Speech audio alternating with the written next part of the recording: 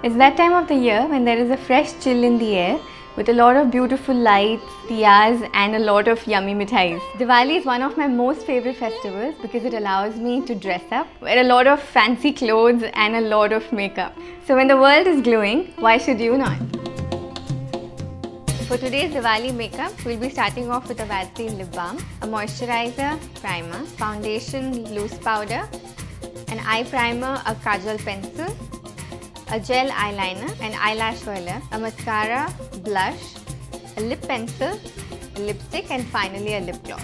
For the eyes, I'll be using these eyeshadows as well as these eyelashes. This is the Sigma F50 brush, B&D Professional number 51 brush, Sigma Large Angle Contour F40 brush, MAC 217, Lord & Berry 815, Vega lip brush, Sigma Angular brush in E65, eyeliner B&D Professional brush in the number 33. Before you start with the makeup, make sure that you are washing your face with a face wash. Now after washing the face, the best thing to do is use a moisturizer first. Remember, skincare is most important. So take a little bit of moisturizer in the hand, massage it all over. Make sure that you give it at least 5 to 10 minutes to settle into the skin. To begin with the makeup, apply the lip balm. You can use it directly or with a cotton bud all over the lips.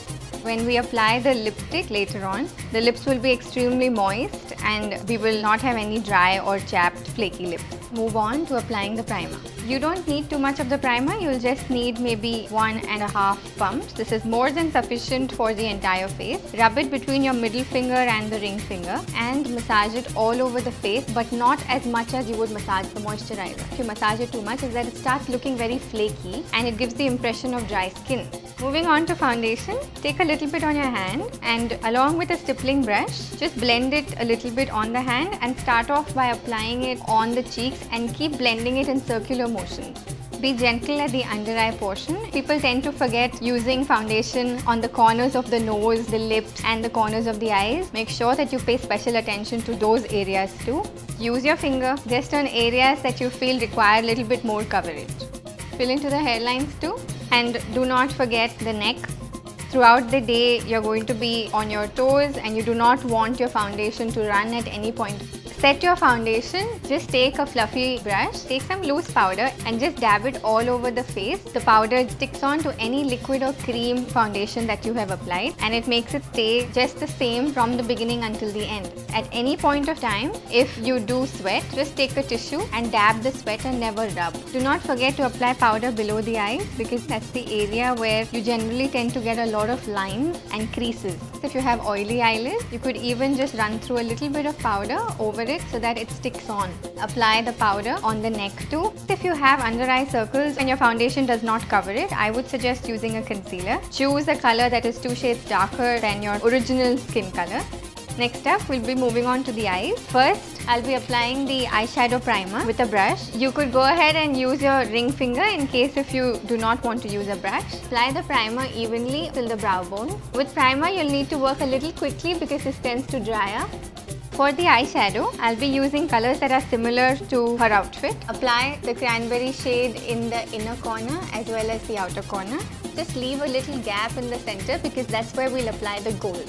So gently apply the gold eyeshadow in the center. It really adds a pop of color in between the cranberry shades. Now when you blend all of this out, the color is going to look a little lighter. So we can add both the colors again. If you feel you want to intensify the crease line, what you could do is apply a purple shade because if you have a look at her outfit, she has shades of purple in it. You could choose colors according to your outfit. So we'll be applying a highlighter in shades like gold or silver because you just need to add a pop of color on the brow bone, add it to the highest plane of the bone and just blend all the colors through. Moving on to the eyebrows, now you'll just need to fill the gaps that are visible to the naked eye. The best thing to do is use a color that is a shade of a matte brown. Take an angled brush and just start off from the inner corner and run your way through the outer. The best way to apply kajal is by making gentle stroke back and forth. This way the color payoff is very good. Now eyeliner. Now again, depending on your eye shape, you can go thick or thin. Now because Sahiba has big eyes, I'm going to go a little thick and I'm going to wing out the liner. Remember that any gel liner or any liner for that matter, if you're doing it in a wing shape, it's going to leave a little gap at the lower corner. Make sure that you fill that. Next, moving on to curling the lashes. Take all the lashes between the eyelash curler and press it gently. The best way to apply mascara is by rolling the wand on top of the lashes and then from below. Make sure that you are wiggling the wand a little bit so that all the lashes get coated well with mascara. Take a little bit of glue, apply it on the eyelash. Make sure that you apply it a bit extra just on the inner and outer corners, and then just twist the lash a little bit so that it becomes similar to the shape of the eye. This glue is going to dry entirely. It's going to become a little transparent, and then we could just run through a layer of the gel liner again.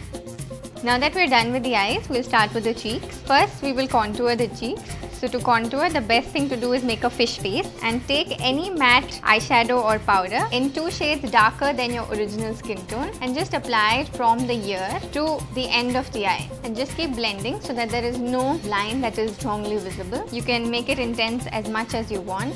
Now, in case if you have a little blunt nose and you want to make it sharper, you can just apply the contouring powder at the edges of the nose. Now, because Sahiba already has a sharp nose, I will not be contouring her nose. Instead, because she has a wide forehead, I'll be applying a little bit of contour powder on this. So what any dark shade does is that it will create a little bit of shadow and it will give the impression that that portion has gone smaller. I'll be using a pink shade of blush. The best way to apply it is by smiling in the mirror at yourself and applying it just on the apple of the cheeks and taking it upwards. Now, because the blush that we've applied already has a sheen in it, I'm not going to apply a highlighter. But in case if you do, you can take any shimmery color and apply it just on the cheekbones. Finally, moving on to the lips. First, I'll apply a lip liner and just shape the lips a little bit and fill the entire lip with the same lip pencil. And it acts like a base and it makes your lipstick stay longer. So just go along the natural lip line of yours. Don't forget to apply the pencil on the corners of the lips because generally a lot of us tend to forget. Since we've gone a little bright on the eyes, I'm using a very natural shade of pink, very similar to her lip color, and I'll just coat it over the lip pencil that I've already applied. Final step would be to apply some lip gloss if you feel like. Just applying it on the center of her lip. Now she has slightly thinner lips, so adding a little bit of lip gloss just on the center will give the illusion of bigger lips. In case if you have thicker lips, I would suggest skipping the lip gloss step entirely. Applying lip gloss on thick lips is going to make the lips look even thicker. And you are done.